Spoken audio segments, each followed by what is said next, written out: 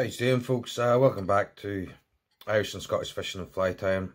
So today I'm just going to show you a quick pattern that so I came up with this pattern a couple of months back, and on the purposes that I was going to fish it towards the end of the season because of the purple. But I was out the other night, I was out fishing with my mate who's quite new to salmon fishing, and he came up to my box and he liked the look of it and he put it on, and within 20 minutes of fishing down a pool he ended up having a 29.5 inch salmon on, so that's about 10.5 pounds. Obviously safely returned, but that was his first salmon on the fly. So from that day, this fly is now going to be called the Leighton shrimp. So it has worked, as I say. I've witnessed it working 2 days ago, so I'm quickly going to show you how I tied this up and what you're thinking, because it's got purple, should be fished towards the end of the season, but I will definitely be fishing this quite a lot over the next couple of times that I'm out, so I'll just get into it and show you how to tie it up. So start things off, I'm going to use a B280 size 6. Now it was using a size 6 as well, and it was low water, so it just shows you a big fly can just work as good as every other day. So I'll just get that in there nice and tight. There we go.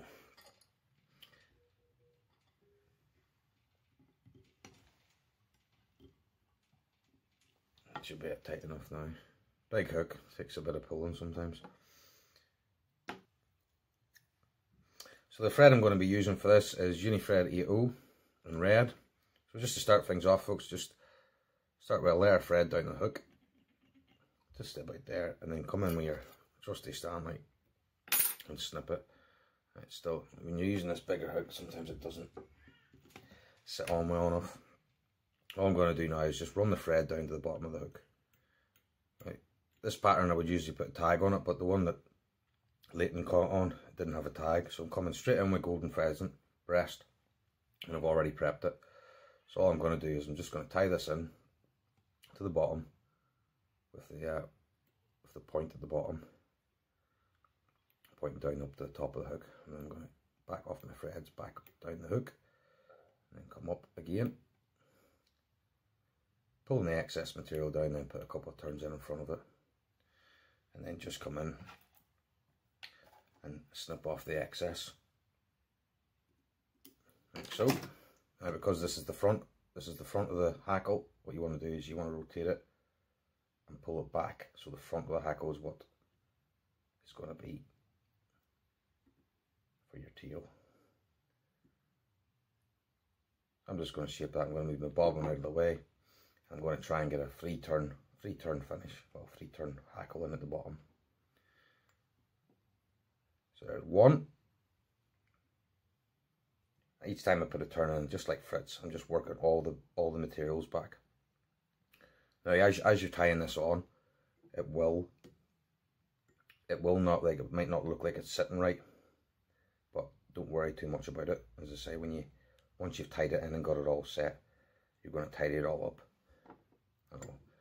It'll look well then.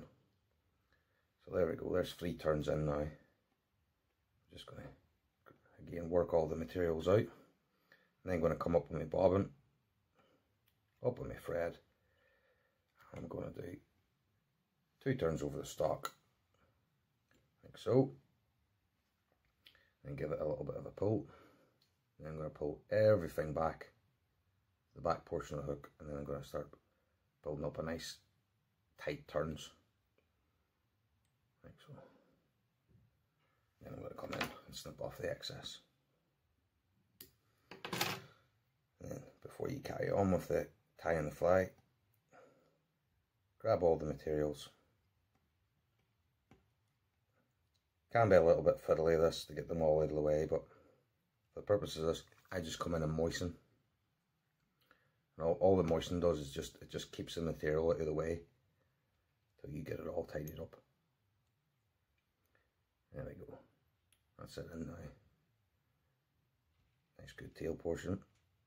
I'm going to then build up a nice red portion here, and this is going to be my red butt. Now, the pattern itself, you know, as I say, I've came up with it. You can put in red floss here if you want, just to give it that bit of a rich colour, but I find with the red thread, if you just build up a nice build up a nice couple of turns. It'll give it a nice rich red colour. And all you want to do then is just run your thread up to the top of the hook, then start building up your actual body. And because I'm using 8/0, it'll take a couple of times up and down, but I wouldn't worry too much about it. Just take your time building up the body. You don't need to worry about touching turns so much. It's all it is just giving you a nice even body.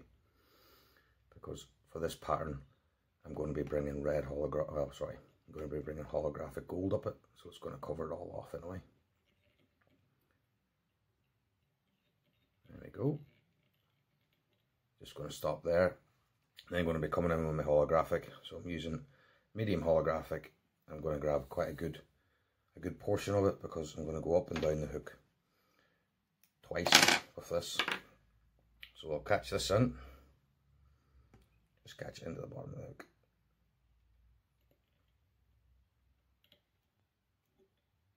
Like so, put that away out of the way, and then I'm going to come in then with my rib, just to give it a bit of protection. So my rib's just VENIARD French wire gold, and it's quite small.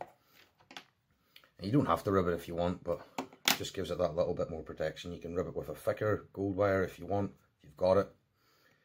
But for me, I'm just using the fine stuff. I'm trying to stick to what I tied the original pattern in.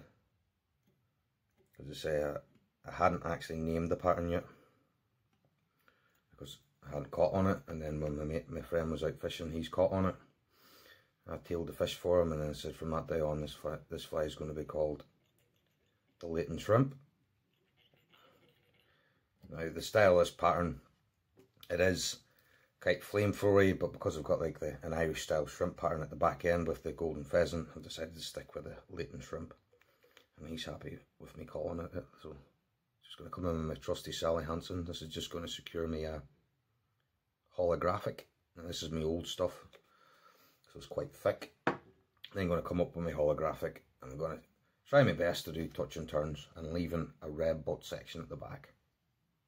Right, the first time you come up it, don't worry too much, because we're going to be coming up and down the fly twice. And as you're working your way up and down it, make sure you keep tension, because if you let go of this, it can unravel and then you'll have to start again. And you see I'm missing bits there, but I'm allowing it because I'm coming up and down it twice. I'm going to pick all them excess bits up when I come back down the hook. Even if you miss a few anyway, like with the red coming through, they could help with this pattern anyway. I'm just going to work my way up, and say the gold holographic. I like the gold holographic. Gives it, changes colour as it's coming through the water. Makes the fly look very well. 2 turns over the top. Pull it back, and 2 turns over just to start tidy up. I'm just tidying up here now, so that's going to give me an indication where I'm going to tie in my wing. Before I get there, I'll snip that, and then I'll come up with my rib. Nice evenly spaced rib. Just working my way up. Again, maintaining tension, because if you let go of this, it can unravel. So just working my way up. The fly's just moved there a little bit. Just working my way up. As I say, don't worry about counting the turns. As I say, as long as you keep them nice and evenly spaced, it'll give you a good fly when you're finished it. 2 turns over, and then a couple of turns over the front. And then all I'm going to do is maintain tension in the bobbin. I'm going to helicopter that off. Right, quick tidy up now. Just in readiness for my wing. There we go. So for the wing of this, I'm using orange bucktail. Now, it is what I was saying about the it's kind of like a flamethrower pattern, because the wing is going to hang over. The axe will be longer than the tail. So I've already prepped a bit already. I've prepped ready for it, for this pattern. So you're going to want it just hanging over, so about ½ an inch over. I'm going to come in, nice loose turn at the top, then shape it to make sure it's on the top of the hook, and then tighten down. Making sure you're happy with the position. Tighten down again, making sure you're happy. Give the wing a little persuasion up. A couple more turns, and then you're going to come in and snip off your excess.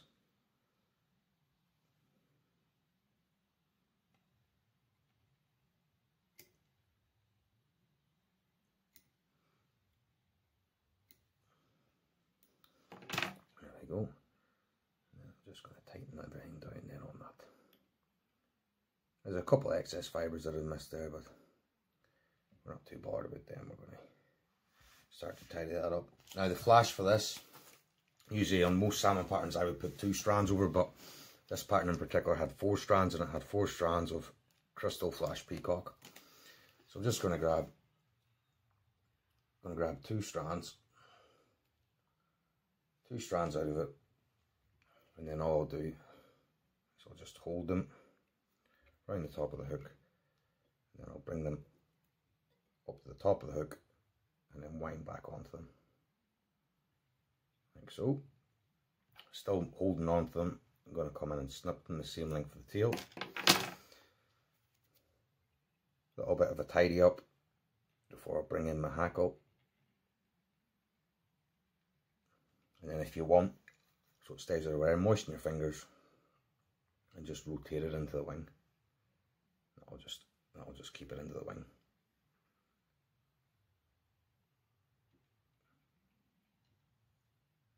Just until you're finished tying the fly. Now the hackle, this, like it is the same in most of my patterns, is a VENIARD short cock hackle, and it's in purple. So I've already prepped it. So you want the fibres to be roughly touching the barb of the hook. So I'm just going to bring in my hackle. You can use hackle pliers if you want. I'm just going to, oh, sorry, it's just moved. Just going to catch this into the top of the hook.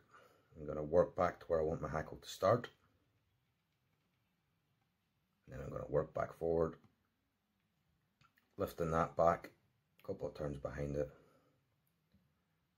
And then I'm going to come in and snip away that excess.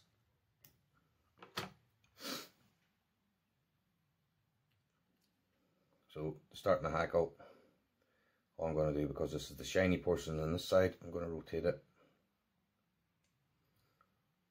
Rotate the fibre around and then pull in the shiny portion. So this is the portion that's going to be from the hackle. It's going to be at the front of the fly, so you get the more vivid colour. And for this pattern, because I'm only putting the 1 hackle on, I'll probably put a 4 turn hackle on it. I'm just starting off my hackle now. There's 1. Every time you put the turn in, just pull all the fibres back. As I say, when you start with these hackles, it might not be the best, but as you build up the hackle, it'll start taking shape and looking good. Again, you can use hackle pliers if you want, but for me, because it's quite a big hackle, I'm just using my hands.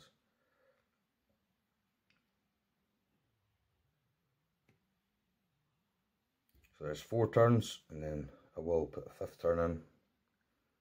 Put in my 5th turn, pull everything back, and then all I'm going to do now is going to come up, put the turn over the top, more turn, just 1 more to be safe, pull everything back, put a couple of turns in over that just to lock it off, and then with my excess, I'm going to come in and snip my excess. Like so. Before I come in for my jungle cock now, all I'm going to do, if you've looked at any of my other patterns, I'm just going to give my hackle a little bit of a shape, making sure I'm happy with it, which I am. And for the jungle cock, I've already prepped it.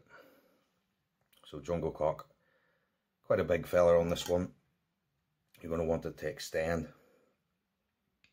down to more or less touching the butt, the red butt of this fly. So 2 turns in, a little bit of shaping, Come in on the other side. Rotate the hook round. Again, I'm just going to be touching this about the length of the butt. Come in and hold on to that. Catch it in. Just make sure they're all the same length. Pinch. And then tighten down. Work your way down to the front of the hook. Then grab the excess stalks. Pull them back out of the way. Making sure you're not adjusting their position. Tighten down. Nudge them forward. And then come in. And snip off the excess.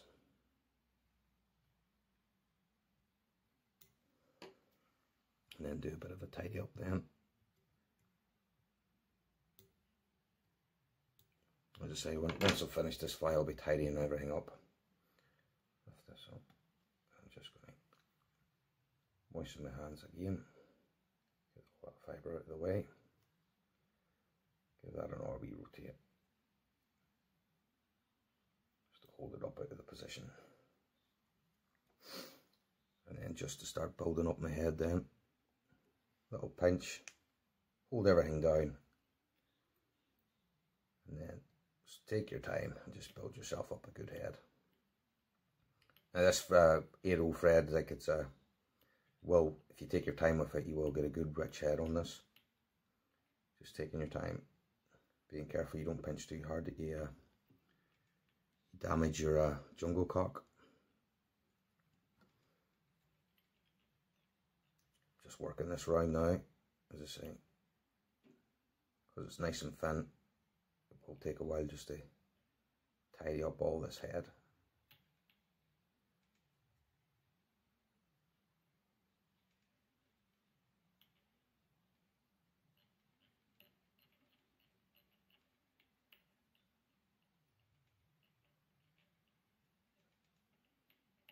There we go.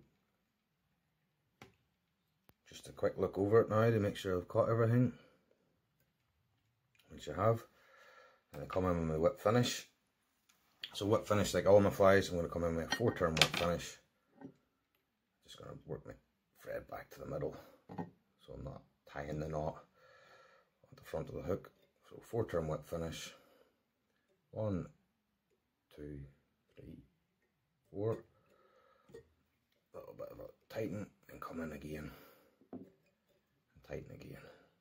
1, 2, 3, 4. Just lock off on that. Little bit of a shape, so we're happy with everything. Just going to take this off the hook, take this off the stand, and give the tail a bit of a shape.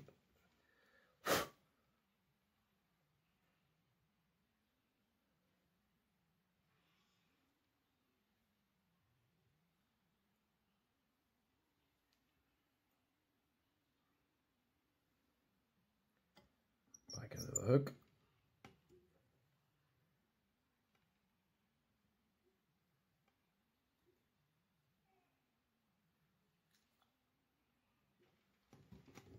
A little bit of a tighten.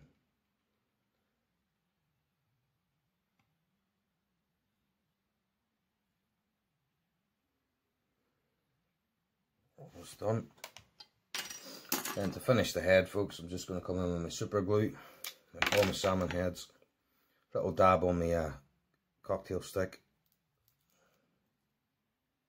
and then work my way around the head, nice and quick, because it will dry. Just the one layer, making sure I'm not hitting the hackle, hitting the jungle cock or anything like that. I know there is a few excess fibres at the front, but once this is all dry, I'll be plucking them off. A little bit more glue. Just a wee dab around here, the bits I've missed, and you know you've covered it all because the whole head will go shiny.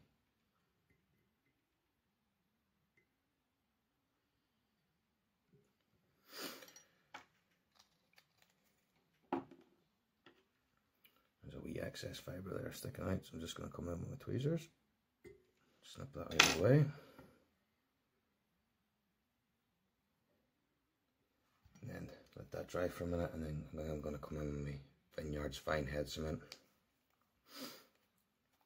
If you've watched any of my other patterns, salmon patterns, I like to put a nice coat of this on, and then I will put it on my drying stand, and I will put maybe 3 or 4 other coats on it once it's completely dried. So you want to get this coat on just before the super glue dries, otherwise your head will go white. Well, that's what I've found with it might just be because my super glue is a bit old, but that will just give you a nice good head and a good three coats on it. Gives you a nice shiny head. So that's it, folks. That's my Leighton shrimp. I've got it in a size 6 that I've tied on a Scandi Osprey hook just there, and I've also tied one with quite a light dressed wing on a size 8 B280, and I've got one here with a bit of a heavier dressed wing on the thing. So it's like, have a go, folks. As I say, the Leighton shrimp, you know, it's caught a fish. As I say, I wasn't going to fish this pattern until towards the end of the season, but again, I'll be fishing this quite a lot now. So give it a go, and if you like what you've seen, folks, please subscribe to my channel. I've got other salmon patterns on there. I've got trout patterns, and then I know I've always said it, but when I get a chance and when I get time, I will take videos when I'm out in the water fishing the patterns on my channel, if it's trout or if it's salmon. So hopefully you've liked what you've seen, folks, and please stay tuned for my next fly, and because they'll be posting every Saturday now. So I'll see you later, folks, and I'll see you at the next fly.